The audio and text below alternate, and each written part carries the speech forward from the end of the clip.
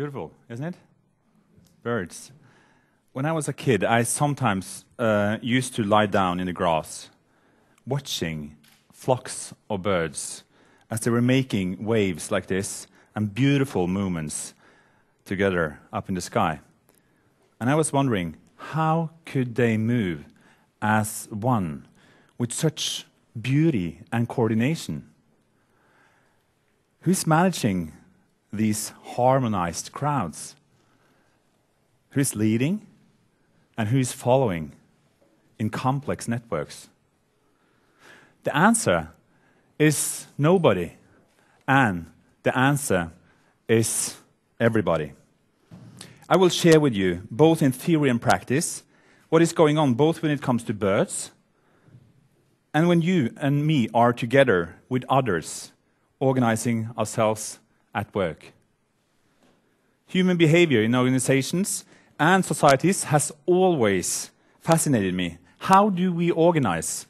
When does governance emerge naturally, as with the birds?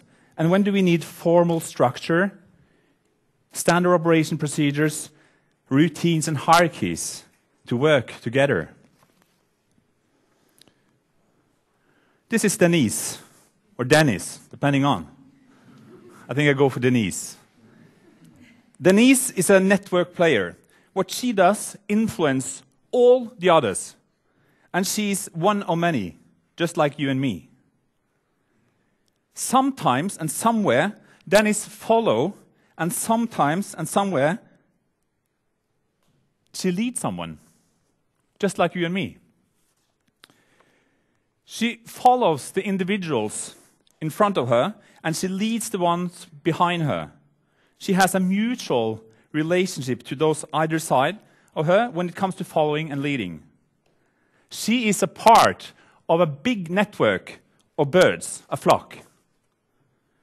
All the other birds in the network lead and follow the others close to them based on the same principles. When we add all these together, an intelligent swarm is created. The birds on the outskirts of the flock are the whole network's sensors focused on the external environment. For instance, when the eagle comes, they send signal into the network by changing their movement. And we get a lead, follow, lead, follow, lead, follow, lead, follow chain reaction throughout the whole system. What I will invite you to do now is to just stand up, everyone, please.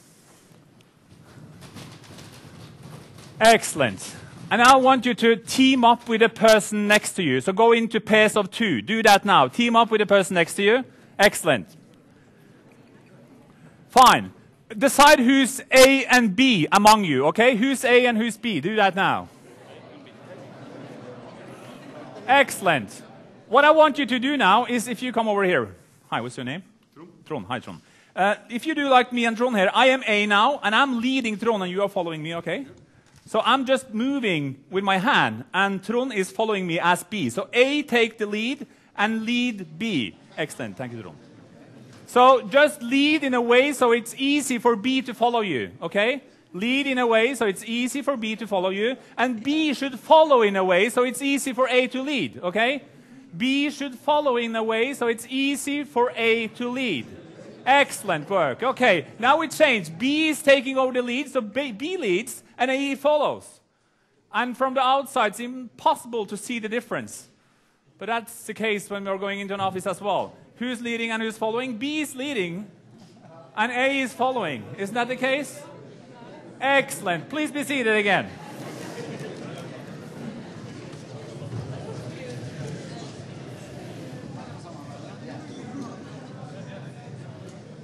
This exercise can be developed into a lot of different directions, but the principle is quite simple. We follow and lead the one close to us. Now I'm going into some challenges, and that is how can governance be executed in a world where the public, private, and third sector are changing rapidly due to globalization and increased complexity? Globalization has caused increased communication and the dynamics of more and more closely connected countries, markets, societies, and individuals. The different organizations we belong to need to adapt to contexts where the amount of links and the amount of communication is increasing at high speed. Increased complexity has become a powerful factor in how we think, talk, decide, and act together. The most important question in our time, from my point of view, is how. How should we organize and govern our organizations, both in private and public sector, to meet this complexity? At all levels, local, national, regional, and global, we have created formal and quite rigid hierarchies for governance that pacifies us. We have become pieces, not players. A few people play, but the vast majority that can really make a difference are sitting on the benches watching the drama play out through the media. When national representatives, politicians, bureaucrats play national cost-benefit games in Copenhagen and Rio, we passively sit and watch them fail. We have a governance sclerosis where national bureaucracies also are struggling in creating the side effects in the health sector, in the justice sector, and in most other sectors. This is not primarily about money and financial resources, as many argue. This is about how we organize and govern. We see signs of an institutional collapse with growing public costs and a growing number of managers that manage managers. In business organizations, we see that a lot of old mental maps of how to minimize costs and maximize revenue must change to attract customers in more complex markets. When do we participate at work? When do we participate in solving the climate crisis? When do we participate in solving the financial crisis? We don't feel that we participate. A lot of people are sitting inside hierarchies, focusing on their tiny part, and then they go home, fall asleep, get up in the morning, and do it all over again. Our strong talent and desire to contribute do not have proper arenas at work. We are not using the possibilities inside our organization. We have seen it work very, very well in crowds and crowdsourcing on the outside of our organizations. How have we organized ourselves at work to meet the need for organizational flexibility? How do we govern? How do we follow? And how do we lead the ones close to us, both in the physical and digital space? Because that's it, that's where it starts. This is also Dennis, or Dennis. I think we call this guy Dennis. The same dynamics takes place here. He's a part of a group. He's a network player. What he does influences the others. He follows some and he leads some. He's part of a big network of people. All the other individuals in the network lead and follow the others close to them based on the same principle. When we add all this together, we get an intelligent swarm. The individuals on the outskirts of the flock are the whole network's sensors on the external environment, here as well.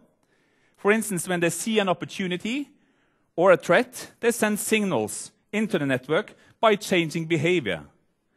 And we get a lead, follow, lead, follow, lead, follow chain reaction throughout the whole system. This is the hierarchy. An organization in which people or groups are ranked one above the other according to status or authority. Starting in the later part of the 18th century, there began a transition in parts of manual labor towards machine-based manufacturing. The hierarchy was good. It was very good at amplifying, increasing the scale of individual labor. It's an old model. I don't mean we should throw hierarchies away. No. Production of scale is important through coordination of simple, repetitive tasks with limited focus based on routine and external motivation, carrot and stick. In hierarchies, there's a need for control from the top, and a consequence, a lot of reporting upwards and auditing on compliance.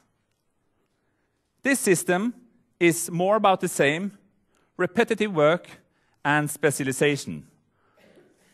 Centralized authority, chain of command, an internal competition among the different units on time, resources, and attention. But again, we should not throw away this model. It's good for amplifying, increasing the scale of individual labor, production of scale. But I'm surprised how this old-fashioned model is still functioning as the main operating system for organizations that rely on innovation, inner drive from their people, responsible individuals with a brain, people that create new stuff. This is the network. Human networks are swarms made up of individuals acting as free agents with an agency. Agents that want to contribute, produce effects, get attention, get the job done, get credit, get recognition. Human networks can develop into a complex system with fascinating patterns from very simple interaction from its parts, you and me. It's decentralized, it's self-organized, the power is distributed. It's more social, it's more fun. We are all agents in different networks, also at work, but they are not made explicit inside our organizations. And since we went into this millennium, we have seen fantastic effects created by networks outside of our organizations. Wikipedia, the open source movement in programming, Kiva funding, Flickr on sharing, and Facebook, and a whole lot of other crowd and network-based initiatives. We have the training, all of us.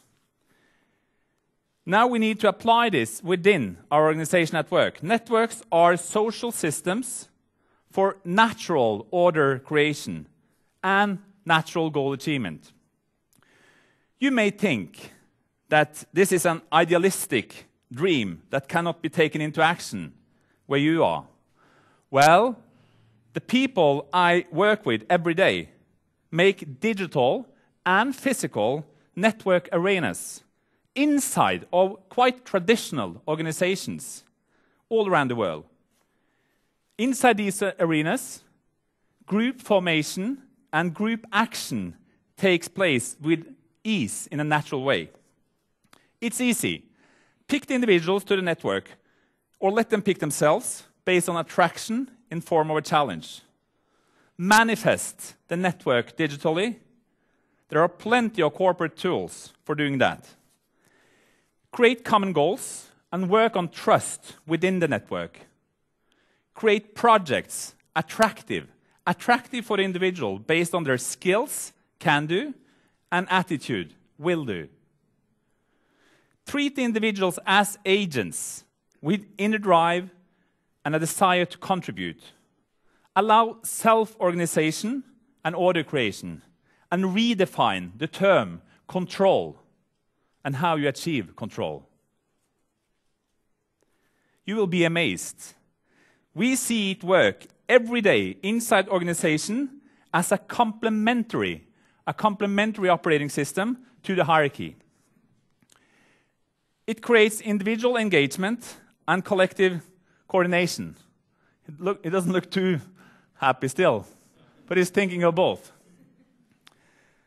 Allowing and harnessing this type of complexity is the only way to succeed in complex environments. We are all like Dennis. We are a part of networks, and as human beings, we are also part of hierarchies. And there is a trade-off between these two. There's a trade-off between handling complexity through the network and handling scale through the hierarchy. We know how to lead and follow in both. All organizations can be seen as hybrids between the two. For the last 200 years, we have cultivated and sophisticated variation of the hierarchy model. Now it's time to spend the next 200 years to cultivate and sophisticate the network way of doing things together inside our organizations. Do not climb ladders in hierarchies. Do not be a piece in a hierarchical machine alone. Participate, think, talk, decide, and act as a network player. It's the only way to solve complex challenges together with others. 2.1 million people are connected to the internet today. 2.1 billion people, and it's increasing. The software and the methods that enable us to act in concert through networks and arenas inside organizations are here. We can do tasks that are larger, more distributed, more complex, and longer lasting than the hierarchy can tackle alone. It's time to release the potential inside of you and inside your organization to mobilize for new group formations and collective action that makes a big difference. Thank you.